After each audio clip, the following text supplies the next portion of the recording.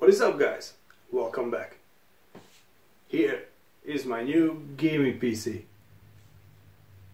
and as you see, the last video that I did with the GTX 1080 graphic card, basically I add this card to the APU Beast, and now you can see the whole new computer that I'm going to use in the couple of months. And yeah, basically that's it. I choose the motherboard from Asus. It's a X370-Pro motherboard, a Ryzen 5 1600X processor with a Mugen 5 cooler and a very powerful 750 watts power supply from FSP,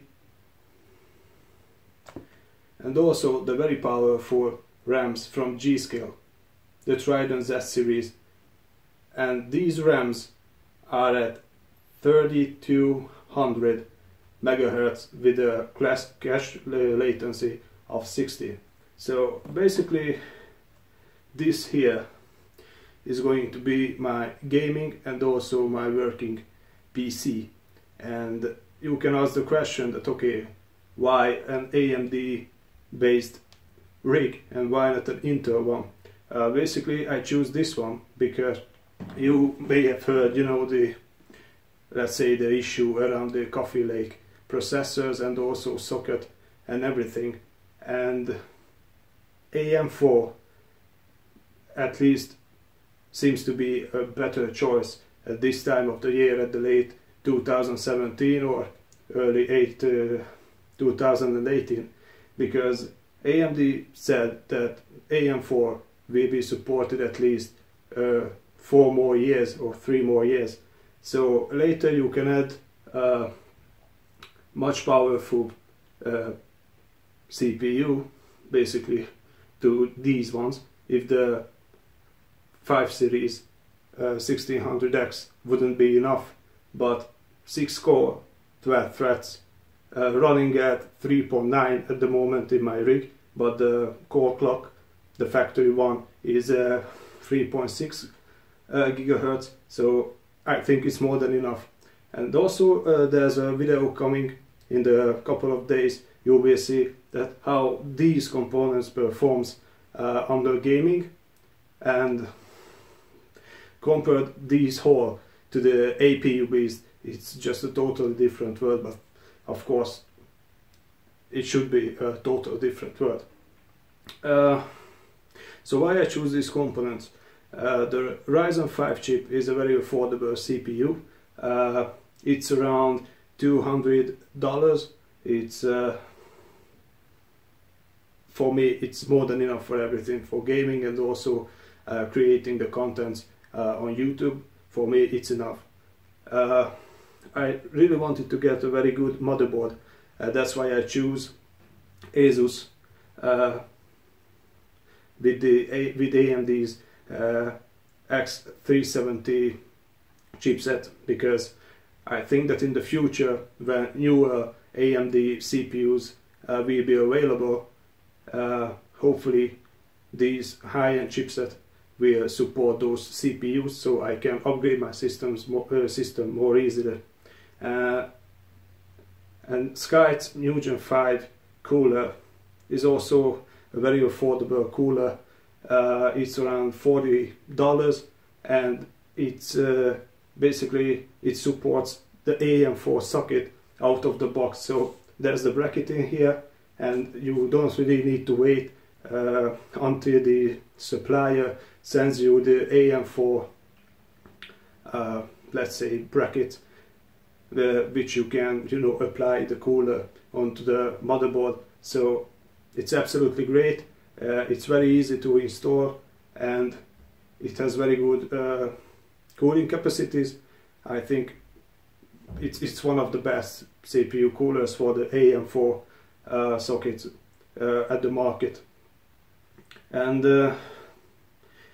FSP from power supplies, the power supply side, it was an easy choice because I used an FSP power supply unit for the AMD APU Beast, and I had no issues with it.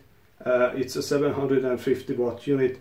It's more than enough for this whole system basically, but you know, I just want it to be a little bit more future proof, because maybe I will add another GTX 1080 to the system in a couple of months, or I just change basically to a more powerful graphics unit or everything else. If you have enough juice out of the box, basically it's just good for you, and also is good for your system. And yeah, the graphics card, I wanted to add something very great and powerful to the system.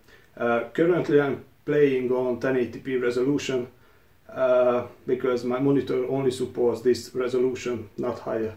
I cannot play on 2K or 4K. It's not possible at this moment in time. But later, if I purchase a new monitor, let's say, which supports 4K or 2K or QHD, these graphic cards will be powerful enough to, you know, be capable of playing at that higher resolution on the maximum settings. So that's why I choose the GTX 1080. And also previously, around 10 or 13 years ago, I had a NVIDIA or a GeForce card from Gainward. So that's why I choose this manufacturer, Gainward, and the Phoenix series. Its cooling is absolutely great. The card is a bit heavy, it's very long. It has a 8+6 power phase connector, but beyond this the cooling is absolutely amazing. It's a very quiet card, so I think it was a good choice, and also the price is absolutely acceptable.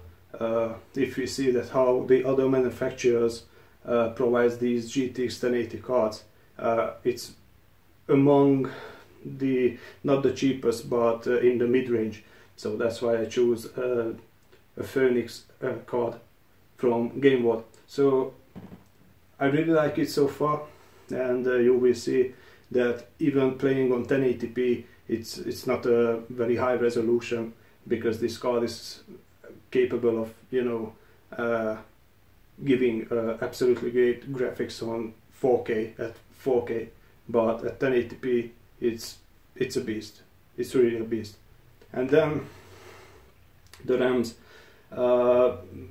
I think that G.SKILL memories are one of the best nowadays for a Ryzen PC, because G.SKILL uses Samsung's memories on its RAMs, and the compatibility and also the tuning, you know, and the overclocking is much better with these RAMs. And these are 3200 MHz RAMs, and I can run these ones in dual channel, and at the moment they are running at 3200 MHz in the PC, and it has a very low cache latency, 16, so very powerful RAMs again. And it's, yeah, and I forgot to mention that these are, it's 2 8GB sticks, so I have 16 GB of RAM. So this is how my new PC looks like, and I really, you know, try to choose those components that are not very high end, but a little bit more than, you know, not just mid-range, but it's somewhere in the upper mid or lower high range, because I really wanted to have a very powerful system which is capable for gaming in 2017, 2018, and also which is capable of, you know, doing the job for creating videos and doing all these kinds of work stuff on the computer. And I think that this here is absolutely great for this one. And the total price is around $1,300 approximately, or maybe $1,400, depends on your country. but here in Hungary you can get these ones around $1,300 or $1,400. So, and also just returning back to the CPU for a moment, I didn't choose the 8-core Ryzen chips because, you know, having 8-core and 16 threads, I just simply wouldn't use that much power, because I don't use programs that are capable of you know, using that 8 cores or 16 threads. And for gaming it's very important, as I told you also in the previous video when I put this card to the system and tested it with the APU, that for games you need to have very high core clocks, around 4,000 megahertz or even higher, and at least 4 core. So if you have at least 4 cores with 4 gigahertz of speed, then it's absolutely great for gaming. But if you have 8 cores with 3.4 or 3.6 gigahertz, it's not that good. But also this Ryzen chips is running on 3.6 gigahertz on, you know, the stock clocks, but it's an X version, so in theory I'm able to overclock it beyond 4 gigahertz, so it would be absolutely great for gaming and for working. But I haven't overclocked the system yet, so I will see in just a couple of weeks, you know, after getting know each other, that what are the capabilities of these parts. So, but for now, this is it. This is the new Beast. Maybe we can call it a Ryzen Beast. So I hope you will enjoy all the contents that I make with this system, and also I think that you will be as interested watching those videos as you were in the past watching the AMD APU Beast videos. So yeah, we see the future is very promising, and hopefully I will be able to share you a lot of cool contents in the future. So as always, thank you for watching, and hit the subscribe button if you haven't done it. And also I'm curious what you are thinking about these ones, so please leave your comment in the comment box below, and see you very soon. And don't forget, dream big.